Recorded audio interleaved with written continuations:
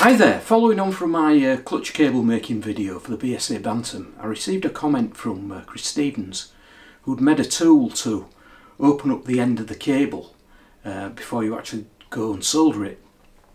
And he did a video on this a while back, I think, so in my video description I'll put a link to his video where he sort of talks about this tool. And I've also found out that Venhill make one. They call it a bird caging tool for a mere £160. So anyway, I thought I'd have a go at making one. So the tool itself is pretty straightforward, just a couple of pieces of metal. This is aluminium. For a longer life tool you're probably better off using some harder material. But anyway, what you do is you cut a couple of pieces to size, to length, and put it in the mill, and put a couple of pieces of printer paper between the join here and clamp it up.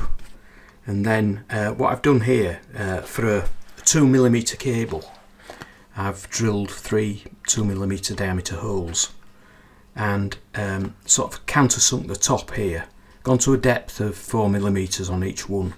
That diameter there is 4mm, that's 5mm, and that's 6mm. I probably would never want to use that, to be honest. Probably wouldn't have a nipple big enough to take that. But the idea is, once you've done this machining, I also put some pins through here to sort of like make it sort of quite reasonably accurate before bolting it together. The idea is, once you've removed this paper, you get a really good nice compressed fit on the cable to stop it from moving. So what you do is you undo it, put a cable in, clamp it up again, and then use a little punch, which I've made a couple of.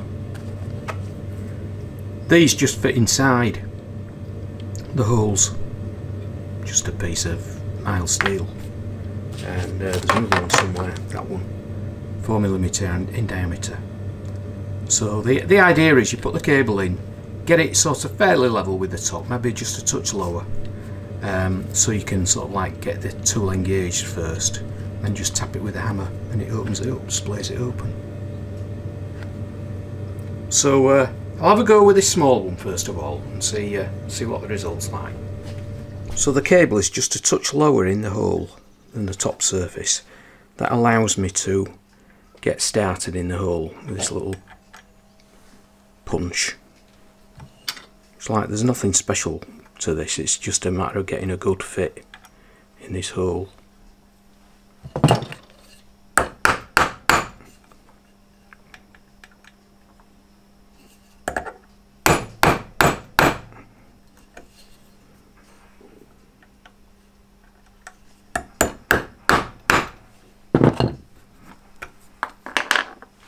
See what the result is.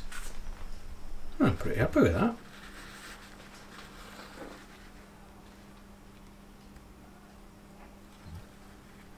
Not a bad result at all.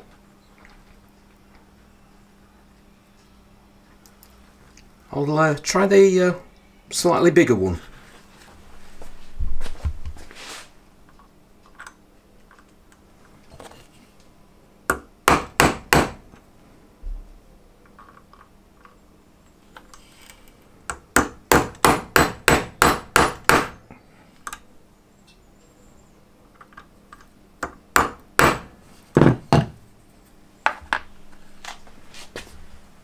Well, again, that's a pretty good result.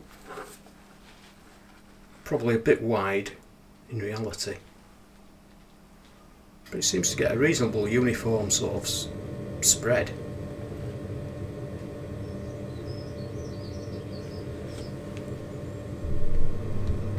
And comparing the two, I think the smaller one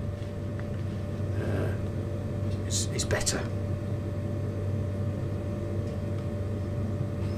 Probably a bit difficult to see.